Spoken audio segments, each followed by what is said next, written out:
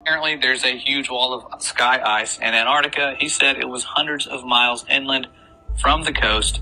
I never got to see it myself because I was only, and then I'm going to skip forward, stationed to McMurdo. I didn't get to go out on expeditions. He said it was the biggest natural structure in the world. Imagine that. He said that in the 1960s, the U.S. Army had a plan to bore a tunnel into the wall, but they didn't have a boring machine that could handle the super cold temperatures, so they had a whole testing project in Greenland where they developed ice tunnels and invented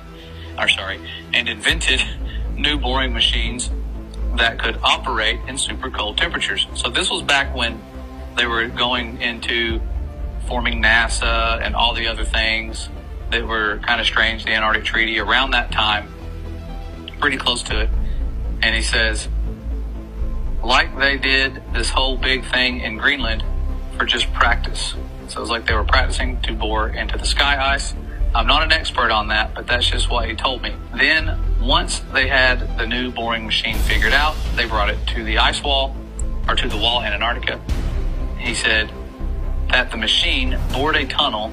I don't remember exactly, it was like 5 or 10 miles into the wall, but that they never broke through the other side of the wall, and that they still don't know how thick the wall is even to this day. And I'm probably not remembering this part correctly, but I think he said that at first the floor of the tunnel was solid rock, but after a mile or two in, the floor was sky ice, like it was sky ice underneath after a certain point, or something like that. And apparently the wall slowly builds itself back up. So it slowly builds itself back up after you cut it, because after a year or so, the tunnel had shrunk smaller all by itself, like a self-healing wound. It starts closing up. They had to leave the boring machine inside the wall because the tunnel shrunk too small to get it back out. And after a few decades, the tunnel was completely gone. Like the part of the wall was solid again. He said that now the scientists were trying to use technology to figure out how thick the wall is.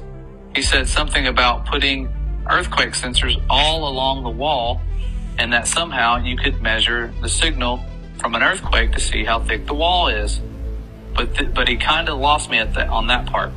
I never really thought about any of that after I left. It was really weird stuff, but I didn't think it was a big deal at the time. But then a few weeks ago, I saw a map of the wall in Antarctica, except the map was all flat and crazy looking, and it showed the wall going all the way up over the whole Earth. So since then, I've been trying to learn more about the sky ice that I saw. I've been trying to learn more about the sky ice that I saw and the wall that I heard about, but I can't find anything at all. So now I'm really wondering if there could be a connection here. And that's how I found this group. So I hope that maybe some part of my experience will help someone figure something out. Well, thankful to that person. If they were telling the truth, that is some very interesting information given what we know surrounds us. We know that the firmament's not just made out of ice. It's something special that could just be something near the foundation to prevent you from going all the way to it. The Father's design is very complex, and he has foreknowledge. He knows what mankind's going to try to do. Those little nuclear bombs they shot at the firmament was nothing to the firmament. They can't break it. They've tried. If they could, they would, but they can't. And this is just one of those stories that confirms a lot of what I had assumed would be going on. I always thought, man, if they are out there and they can go to it, they're probably trying to drill through it. And if they are, how have they not gotten through it already? And that would answer the question for you, because it closes up as you go through it.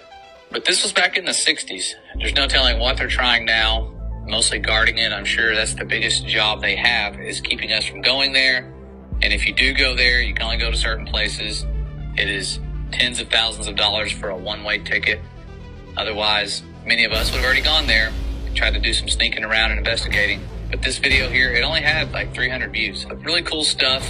Wanted to pass this along. I know the days of censorship have it to where you can't find stuff like this anymore. And I remember putting it in my firmament playlist. I just wasn't sure if you guys had heard about this and wanted to pass it along to you.